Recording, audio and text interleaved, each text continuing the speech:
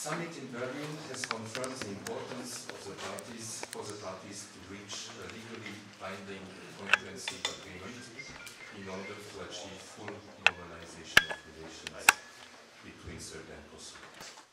This would also enable the realization of the EU perspective for both countries and contribute to regional stability. Switzerland fully supports this approach and welcomes the initiative of Germany and France. Paris follow-up mentioned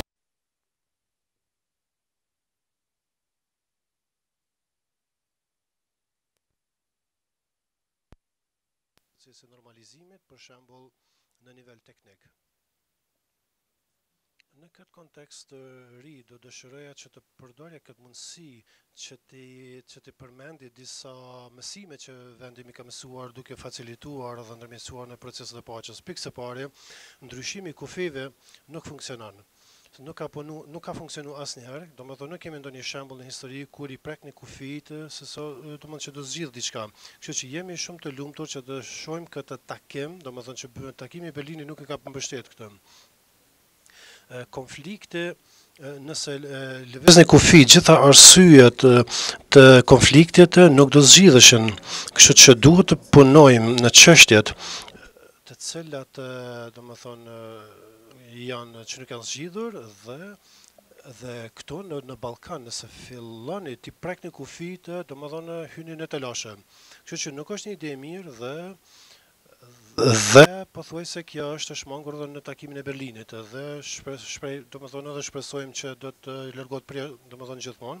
Çështja e dytë, asnjëherë mos imponon ndonjë marrëveshje. Ne poshtu nuk kemi ndonjë shembull kur një rregullim i shpejt ka qenë i qëndrueshëm në aspektin afatgjat. Çfarë është e nevojshme që të fillojmë një proces të normalizimit duke pasur parasysh këtë marrëveshje është mirëbesimi ndërmjet palëve që nënkupton gatishmërinë e dyja palëve për të arritur një marrëveshje. Procesi i ndërmjetësimit përfshin shumë hapa edhe konfidencë apo besim për me thjeshtu këtë çështje. Kështu që na nevojitet kohë për ta rregulluar këtë. E treta është e rëndësishme për procesin që të jetë inkluziv apo përfshirës dhe transparent. Është fundamentale që të marrim mbështetje nga aktorët kombëtar, po ashtu edhe mbështetje ndërkombëtare për të implementuar këtë marrëveshje. Në një proces gjithë përfshirës që është relevant, apo institucionet relevante, domethënë të kenë një rol konstruktiv në dialog dhe të mbanë përgjegjës.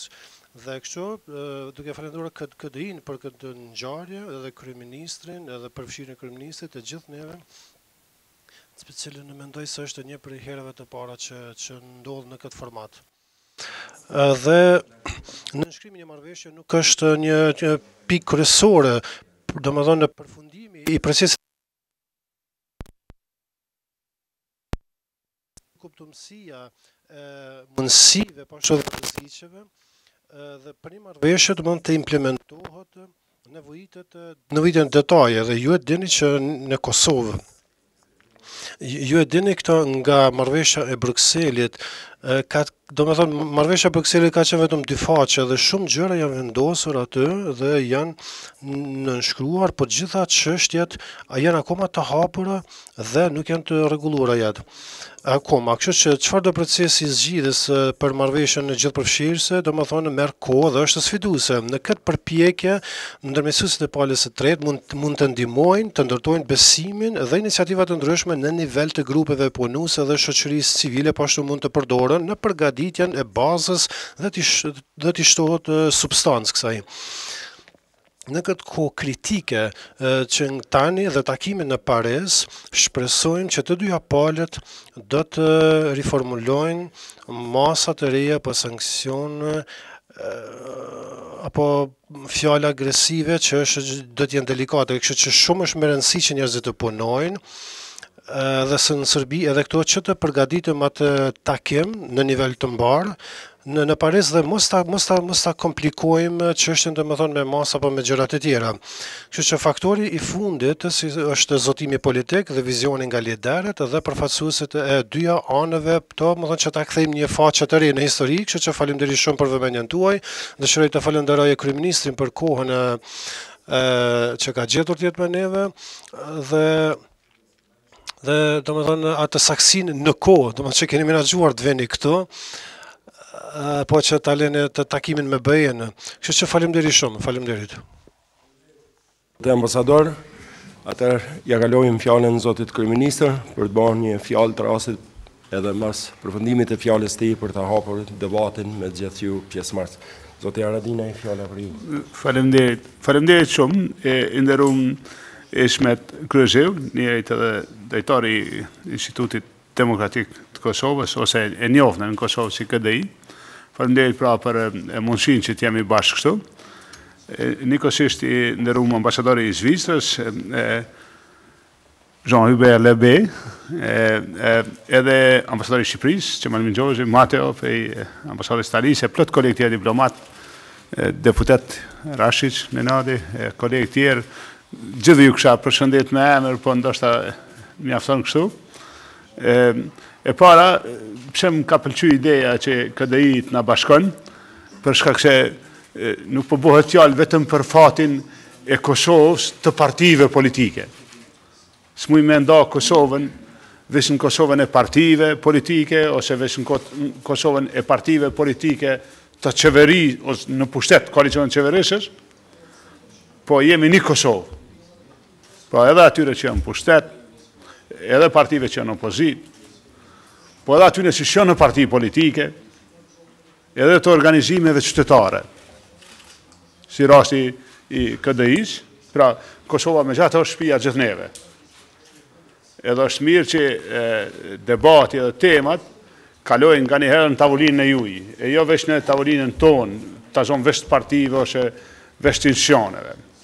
Edhe shfrytëzoj rastin me një herë me falenderue qeverinë e Zvicrës për krahin, pra që jep edhe këti aspektit tjetës tonë, po së aspektit tjetër nacional e qeverinë e Zvicrës është pej përkrahësve të majnë plot tema tjetës tonë, për shembull është pej kontributive ma gjenerose edhe në tajtimin e urave të zeza, po ka dhe plot tema e projekte në vazhdimsi ka përkrah dialogun edhe më kujtohet projektet e Perit, prej Alan Kasofit e tash të Aleksi e matutje leadershipin politik Kosovë që ka marrë pjesë, mirë po vjen mirë që edhe sot jemi kështu. Unë kam sjell 2-3 fjalë me thonë që është me rëndësi, e pastaj shpresoj që do të mujmë u përgjigj në interesimin e juaj, por çka e vlerësoj shumë me rëndësi është kjo. Mos pari mos harrojmë që na jemi Evropë. Kosova është Evropë, si gjeografi, si popull, si kulturë, si vlerë, si identitet. Unë jam shqiptar, ashtu më ka falë Zoti, po shteti jam tash është Kosova. Edhe një Serb i Kosovës, që jo Serbe, ka falë Zoti Serb, po që jo i Kosovës, a i shtetë e ka Kosovën. Unë e du shumë Shqipnin. Edhe e kom, s'po di si me thonë, si shpin teme, po prap shtetë e kom Kosovën, këtu jo i lemë. U vene që kjo është me rëndësi me u kuptu drejt për këtë neve që jetojmë Kosovë, sidomos për i Serbëve të Kosovës. Serbi Kosovës, është Serb, fletë serbisht, ka gjuhën e vetë, ka identitetin e vetë, ka përkatësinë etnike, po shtetë nëse ka lejën Kosovë, ka Kosovën. Mund të ketë shtëpi dytë Serbinë, po të parën e ka Kosovën. Kjo ka me mbetë kështu, kjo ka me vazhdu kështu, edhe është me rëndësi mbi këtë bazë të arrujmë një komunikim në mes neve që një shtetë e kemi gjithë na që jetojmë në Kosovë, që është Kosova janë. Ta shtonë muj me pas vërejtje në dheun tonë, si e kem definu, si e kem shpallë, në simbole, për shembull, flamuri i Kosovës nuk është veç i shqiptarëve, ajo është i gjithëve që jetojnë në Kosovë. Serbt e kanë edhe një flamur tjetër në shpe.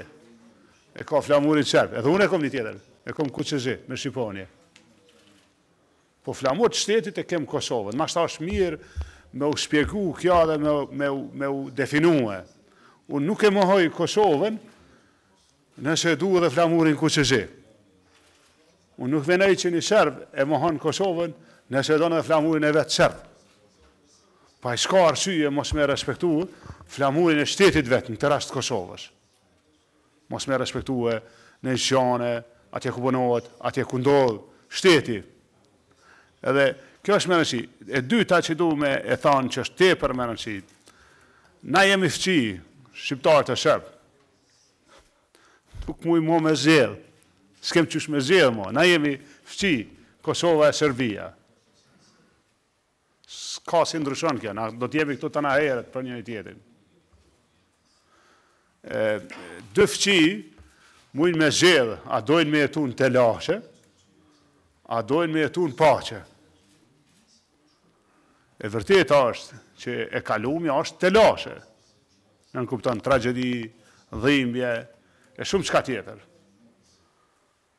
A ka në i brezh, ose a vjen në i brezh që do me mëru këte, kjo është tash vendimi atyre që u heqin popujt në dyant.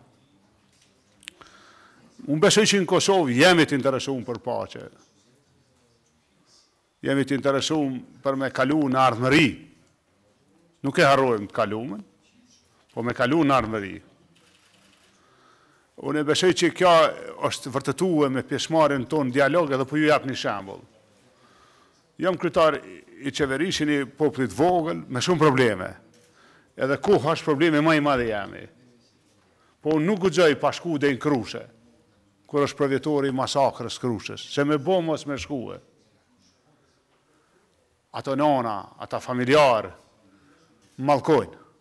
S'kom qare pa shku, nuk është qështi që unë e zgjedhi me shku. S'kom qare pa shku, në Krushe, në Meje, në Soarek, të Beresht, në Qëshk, në studime, e kut do tjetër. Edhe prej këtyre përvjetarve, unë e shkoj në Berlin, pas një kusht në dialog. Ku shkoj të këta familjarë, këta në kohën, thojnë, nuk o vendos drejtësia, nuk janë denua ata që i kanë kry këto, nuk janë këthy ende trupat pajet frej Serbije, statusi në ligjor nuk o zhjithë si familjet martirve, për fatë është gati më o zhjithë, me legjë, edhe na qeshin kushtin e, qysh me folë na me Serbinë. Ndërsan, une i njëjti, prej Krushës, nesër e marra aeroplanin, shkoj në Berlin, urna përbalë, zotit Vučić, e cili ka qenë minister i presidentit Milošević në kohët luftës. Minister i informatave. Zotit Dačić ka qenë i zgjedhuri i zotit Milošević. I rjevi i zgjedhur, ma i përgdheluri. Edhe nuk qesh asnjë kusht. Ulna, pse se doj me ecë për para. Është gabim pozicioni edhe i Washingtonit, edhe i Evropianve, edhe i Berlinit, edhe i Parisit, me ja pranu kusht për me vazhdu dialogu Serbisë, hekin e tarifes. Kuj me i qitë kushte? Kryetarit qeverisë, që vjen prej Mejes. 27-in ka qenë masakra e Mejes, unë prej Mejes kom shku 29-in në Berlin, jam ullë për balë Vučićit për dialog. Nëse nuk vendoset një farë korekcije në parime, është zorë me mritë e rezultati, na jemi për zgjedhje, na jemi për mu marrë vesh, na jemi për një marrëveshje të paqes. Por vërtet duhet me u vërtetu e vërteta. Fra, imaginoni tash që unë shkoj prej Mejes, edhe aty më thuhet, kusht është për vazhdim dialogut mu hektaksa, mi thonë falë, po e lo anën e viktimave. Edhe po kaloj të një anë tjetër, që 20 vjetë, humbim na, gati, 50 milion euro në energji. Kosova, janë 1 miliard. Që 20 vjetë, për shkak Serbisë, që 20 vjetë ne humbim miliona për shkak të hapësirës ajrore, të naltë edhe tulltë. Bëja po hub pare, sa i bijemi, objektet në kufi, rinë qashtu, nuk po zbatohen. Pare, po flasim për anën e parës. Lisa është e gatë kështu. I thash edhe këta për mi thonë që ne jem vedishëm edhe vërtit e pranoj ato që tha ambasadori Lebet që nësë bon me vazhdu, me randu gjendjen. Edhe unë jam për atë. Edhe nga koha e letës e presidentit Trump, 2 presidentve, Kosova s'ka marrë asë një mas tjetër. E kem pas një listë masave të reciprocitetit. Oshte pa kuptimt Kosova me ndërmarë masa 3-ja pas Berlinit e para Parisit. Edhe nuk do të ndërmarim masa 3-ja, se atëherë vërtet jemi hipokrit. Edhe po shkojmë në tavolinë, edhe si po dalim prej tavolinës, po veprojmë ndryshe, ata se bojmë. Po ne kemi pak problem, sjelljen e Beogradit zyrtar që i ndalon, i keshtrajton zyrtarët e qeverisë Kosovës përkatësisht serve. Diçka duhet nevojë për këtë temë. Nuk guxojmë me lënë në vazhdimsi me boksu. Atë vite, ku është mas miri me fol, koha na ka kushtu 2 palve. 20 vjet o krye lufta e Kosovës. Ne nuk kemi interes me hap Kosovën e 17 shkurtit, se këtë Kosovë 17 shkurtit e ka mbyll GND-ja. Gjykata ndërkombëtare e drejtësisë. Nuk ka popull në Ballkan, që se ka edhe një hartë tjetër. Na shqiptarët i kemi do harta, që kishin pas qef me i pas kufit. Septi kanë do harta, që kishin pas qef ata mi pa Ballkanin. Po s'është një popull në Ballkan, s'është një shtet që s'ka harta. Ju siguroj që kush do, që thot se përmes lëvizjes kufive, ose rikorrigjimit kufive arrihet paqja, e din që arrihet lufta, arrihen tragjedit. Pra që ata që propozojnë marrëveshje me kufi, janë me qëllim janë ka e bojnë, me shti Ballkanin në jo stabilitet edhe për minimum 2 dekada. Pra ata nuk janë pavedishëm, ata njerëz nuk janë qashtë padishëm, sa mos me dit që janë ka dojnë jo stabilitet. Janë hupë mbi një vjetë kohë me këto diskutime, është mirë që në mbyllë në Berlin, edhe ju siguroj që kushdo që ka diskutu për kufi, qofshin në ndërkombëtar, ata të gjithë e kanë ditë, nuk është dikush për tyre që se ka ditë, se ato sjellin tragjedi. Unë kom dalë për një lufte para 20 vjetë, nuk po duhet një tjetër sot, për vizatim të kufive. Na kemi hyrë një luft, me ushiru, me jetu të lirë, në atë kohë, me pas drejt një jetë. Nuk e kuptojmë që duhet fëmija jonë, qofshin shqiptarë, qofshin serbë. Pse duhet me hyrë në luft për me rivizatu kufi. E ju siguroj që ideja e marrëveshjes me kufi, ka qenë ide për jo stabilitet, për lufta të reja në Ballkan. Vje mirë që o kryja jo, për matutje, këtu jemi.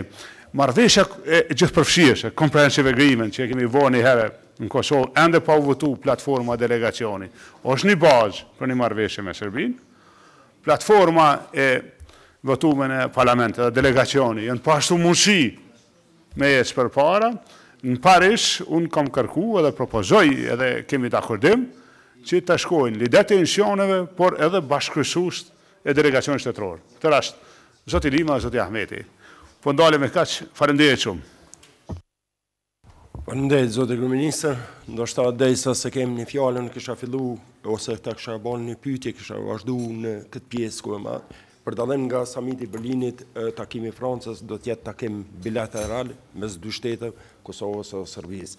Cilat janë hapat e institucioneve të ndërmjem, a do të kemi takime të ndërmjem rreth kësaj çështje, rreth takimit të Francës ose rreth takimit të Parisit, dhe cili do të jetë roli i SBA-ve gjatë këtij procesi deri në takimin e Parisit. Pyetja e parë edhe pyetja e dytë, takimi i Parisit me një forme apo anashkalon Brukselin si vendimarrje për çështjen e dialogut, të ndërmjetësisë të dialogut, apo hymë në një fazë të re të dialogut, apo po vazhdojmë me formatin cilën e kemi me Brukselin, po këto janë vetëm disa paraprakë të dialogut. Mu duk se do më thonë, ja dhash krejt ato elementet dramatike kësaj të parës të kufive. Edhe beshani ka net që më ka dalë gjumi natën. Prej frikës që drejtimi do të shkon gabim. E do t'ja fillojmë na kush ku pishtyn megjen. Nuk është problemi veç që ka ndodhë me shneshe Kosovës, edhe na nuk e kem halin veç me i rujt shtetet tjera. Po unë e di që është çështja e kufive të shqiptarë të shumë ma gjanë. Edhe do t'ishte shumë e pa përbalushme si me i menagju në të ardhmen të procese. çka do të kishte ndodhur. Mos e harroni këta, ju lutna. Ton kujtojmë që Josip Broz Tito ka qenë një lider i mirë. Ai ka vrarë mbi 1 milion njerëz të popullit vet, mas luftës dytë botërore. Ai ka vrarë qindra mijë serb, krejt elitën e Serbisë e ka vrarë Tita mas lufte. Krejt elitën, krejt njerëz më të zgjedhur serb, intelektual, dietar, pasionik, nacionalist ai ka vrarë në Beograd. Edhe dihen, ka dana. 5.000 shqiptari kinë t'i vat në Mallxhi në cementin e portit. Janë qindra mija, mbi 1 milion supozohet, që i ka vrarë Tita mas luftës dytë botërore me i disiplinu, me vendos një rend, që aja ka vërsu se qaj duhet me ndodhë. Mas vrasjes gjithë tyre njerëzve, edhe mas fuqis që fitu si luftës dytë botërore, kanë bjetu 7 kufi që janë sot. Edhe o paguni çmimi i madh për këta kufi që janë perfekt. Rihapja këtyre kufive nuk është veç rihapje e luftave të mërama të shpërbërësisht Jugosllavisë. Mund të rihapim ata që se di mas vetë që e kem rihap, e që shkon bukur larg, po që kur një prej neve nuk jemi të zot me rivendosmo.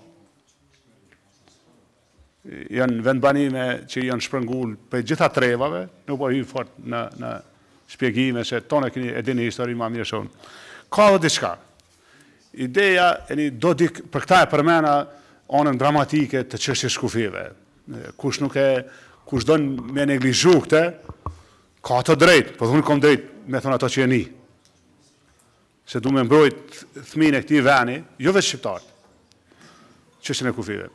Dodik Republik, një modeli një republike Dodikut. Pse duhet që ajo? A avancojnë drejtat e serbëve ma shumë nëse kemi një instrument Putinit në Kosovë. Qëka ju nimojmë serbëve me ate? Serbëve të Kosovës? Jo, ju nimojmë 3-4 politikanve që me mujtë mi u qelë dera në Moskë dhe me mujtë ka njëherë me i prue agendën e Putinit në Kosovë në Balkan. Asociacioni me shumit serbe i komunat Kosovës është i dakordum, është kushtetues, është në bazë të ahtisarit, mundet mu zbatu. Por, ideja një dodik republike në Kosovë është me e boj jo funksionale Kosovën, qoftë edhe pas njohjes reciproke. Nuk është në shërbim të drejtave, ose nuk është vetëm për hatër ose për interes të serbëve të Kosovës, po është qëllimi me talon një jo funksionalitet të mbrëmshëm, në afat gjatë. Kosova është kriju në kushtetutën e vetë që është ma e avancumja, ahtisari është mërën, drejtat e serbëve janë përfshi, privilegjume, respektimi e zbatimi këtyre po është proces, dhe duhet me pasë seriozitet. E thash këto se nëse është anashkalu rreziku i luftës me territore, tani do të përballemi me një farë ideje të një dodik republike, besoj, në etapën e ardhshme. Nuk po e thon këto që për idejen që veç me refuzu gjithçka, jo. Por nuk guxojmë me shku ka krijimi jo funksionalitetit në Ballkan, sepse nuk e kemi zgjidhur problemin e Ballkanit, e as të drejtave të atyre që jetojnë në Kosovë. Sa do të bëjmë përgatitje ne prej Parisit, dhe në Paris edhe si roli i SBA-s. Që thëmë drejten, kjo është ta shpytje e vështirë mu përgjigjë, roli i SBA-s. Pra, jo ashtë thjesht me dhonë përgjigjen.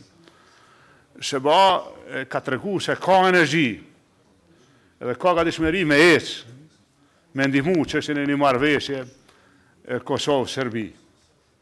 Edhe është të tu kjo energji, bile ma shumë se sa në disa kryqëtetet BE-s, deri para pak kohë. Tani me energjinë e re në Berlin dhe në Paris, duhet të shohim si do të vazhdon pra procesi i fillum nga Washingtoni.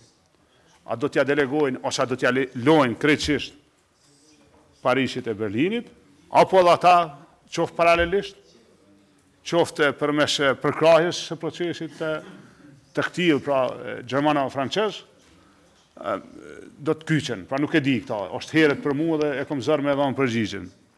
Sa i përket, kancelarja Merkel e ka thonë në takim që kjo nuk është dialogu që është udhëheq deri tash, edhe ka thonë që nuk është procesi i Berlinit. Pra e kanë da këta që një proces në veti, angazhimin e Gjermanisë dhe Francës. Pra e ka qujtë këtë proces i veçantë. Nuk është pra puna e zonjës Mogherini, edhe pse ajo ka qenë prezent tavolin, pra nuk është ai proces, por njëkohësisht e ka nda për procesit Berlinit, është ajo agenda e Ballkanit Perëndimor 6. E ka thonë eksplicit, nuk është asnjëna as tjetra. Ndehet, fillojmë me pyetjet ose me komentet zoti Rashe që ka fjalën. Hvala gospodine Kreziju. Prevod na srpsku, sa srpsku ime. Faleminderit, po. Zotri kryeministër, zotri ambasador, po tentoj të jem konkret dhe të keme disa pyetje, por para se gjithë është samiti i Berlinit, edhe e çka zotri kryeministri tha, për neve, kur flasim për mendimin e Serbëve, gjithmonë potencoj në emën Serbëve të Kosovës, apo të grupit që në paraqes e prezantoj në mes të organizatës, sepse mendoj që në tërë këtë proces ta çojmë dialog i cili udhëhiqet, mas pak të janë përfshim interesi të Serbëve të Kosovës. Duhet ta dini që 90% Serbëve të Kosovës mendojnë që ndarja, korrigjimi edhe përmirësimi i kufirit nuk është mirë. Dhe jo, pse nuk është mirë vetëm për Serb, të them kushtimisht për Serb në jug, por as për Serb në veri.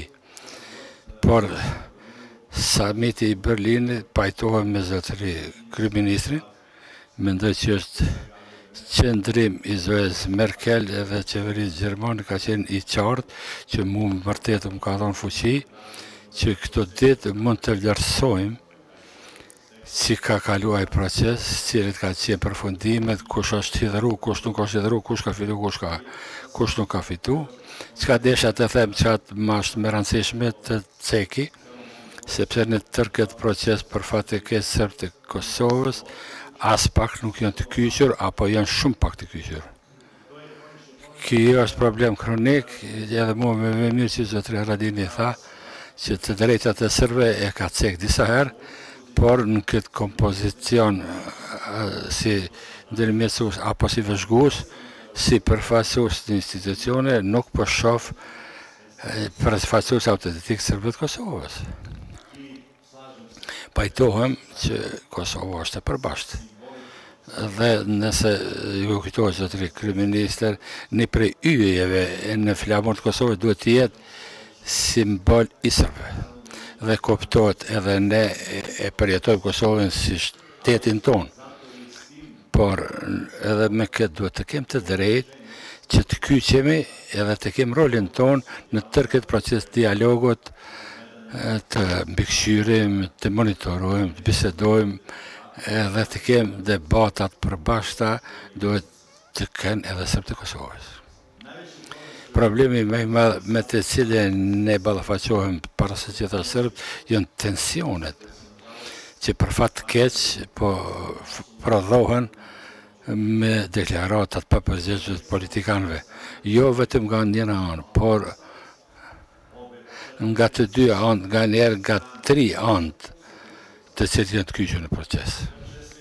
Shpesh e kam zakon të them që në Serbë të Kosovës, në një farë trekanëshin e Bermudës të Ballkanit, ku në jem Brukselit, Prishtinës e Beogradit, edhe çka është më e keqja, askush nga këta që i prodhojnë to, as pak nuk e merr parasysh interes Serbëve të Kosovës.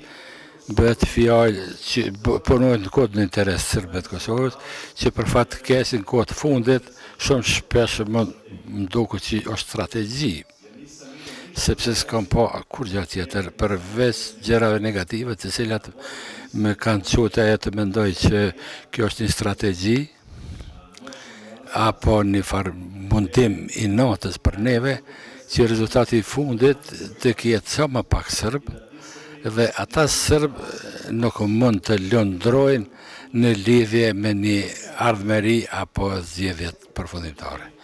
Unë do të desha të dija pse në 3 vitet e 4 kalume kur ka fillu ta çojmë shkolla e shpejt, e bisedimi, financimi, e mjedisit serb ka sa më pak dhe shumë shpesh edhe pak, shumë pak, apo hiç. Kjo kretë ka qenë hyrje edhe desha të pyetje para se gjë zotëri kryeministrin edhe zotëri ambasadorin 2 gjëra themelore në 2 drejtime. A planifikoni apo keni njohuri që ekziston ndërni në një binar tjetër I përkrajes të serbëve autentik të Kosovës e që nuk është politik.